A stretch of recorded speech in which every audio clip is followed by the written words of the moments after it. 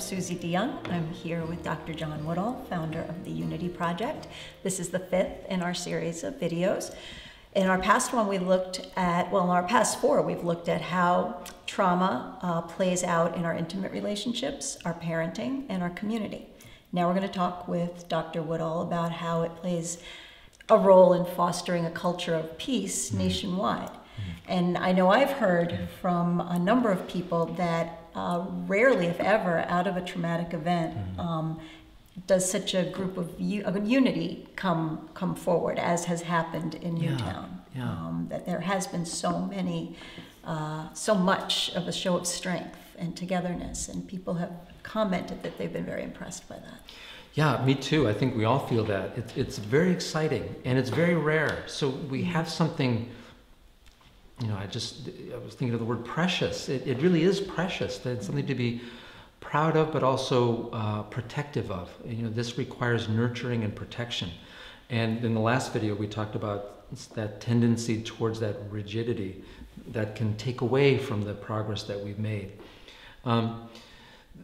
Some of the things we were talking about have to do with how we find ourselves in this position where the world's attention, or the nation's attention, is on us. And in one way, that's kind of intrusive and uncomfortable. And some people would rather that we didn't have to shoulder the burden of being the example to the world.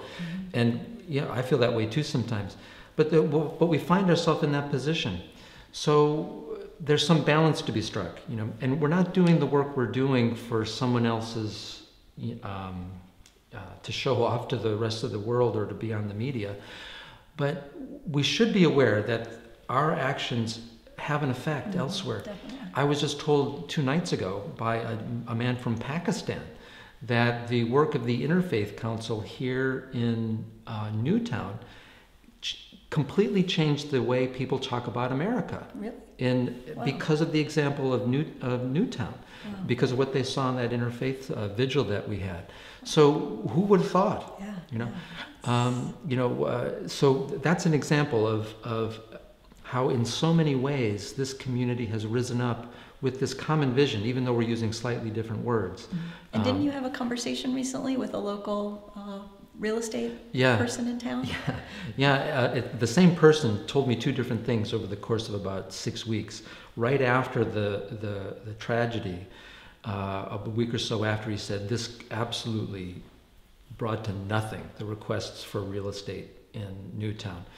6 weeks later, after these examples of like that interfaith vigil, the Sandy Hook Promise, things going on with the Unity Project, things going on with Newtown Action Alliance, all these different things showing the unity and the resolve and the vision of people in Newtown. He said now they're getting more requests than ever because people want to live in a town like that. And I think the cool thing about that is it would only attract people who think that way. Who, you know, people with a vision, people who want to demonstrate that to their kids. So who knew? That's interesting. Yeah. So this notion of the Sandy Hook Promise, I just wanted to talk about that for a little bit.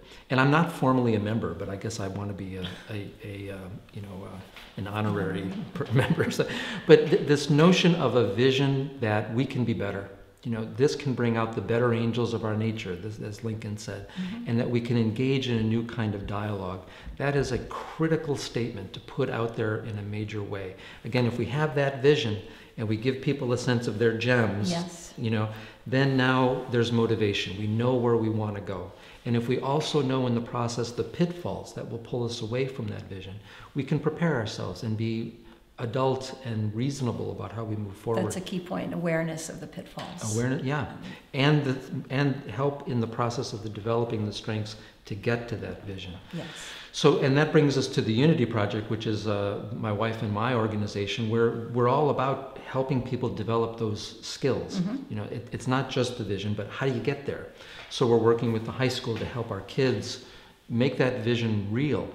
And we'll use some of those skills working with Sandy Hook Promise in the course of the next several months, we hope, to not only have this public meeting on the 11th of April, but follow that up with workshops where we can start developing those skills as a community.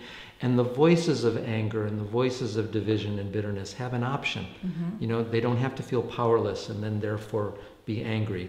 They can see that there's another kind of power we can harness. Yes. And it's the power of our unity. Well, what you're saying is so important, and it reminds me of a particularly poignant quote from Albert Einstein, where he said, "We can't solve a problem from the same consciousness that created it." And I think that's what we see happening here. Perfect. And we all find ourselves in this kind of big experiment, you know, out of this horror. You know, how do we make something pure and wonderful? And I think the limits of what we can do are only confined by the courage we muster to create a noble vision. You know, the outcome of this will be as wonderful as we have the courage to envision a noble outcome. So I'm thankful to the Sandy Hook Promise. I'm thankful to the Unity Project, to the Newtown Action Alliance, to the REACH program that's coming out of the Newtown Youth Academy, to the Interfaith Clergy Association, and to all the other organizations that I don't know about that are doing, you know, contributing to this work. Definitely a lot of gems in the community. A lot of gems.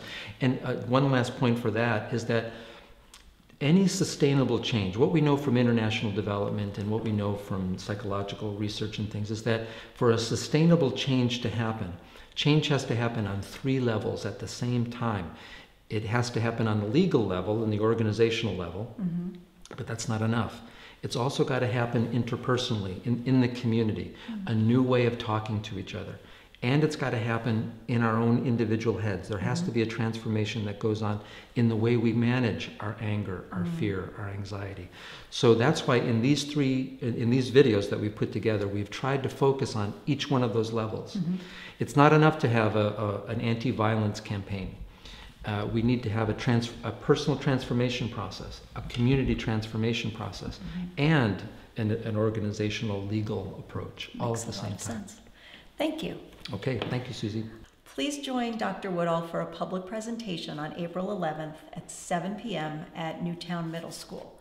And that will be followed by workshops on how to continue this dialogue within our families, on our parenting, and in our community. If you would like to be involved or host a resilient building workshop in your home, come on April 11th, meet Dr. Woodall, or you can contact the Sandy Hook Promise. The number there is 203-304-9780. Thank you.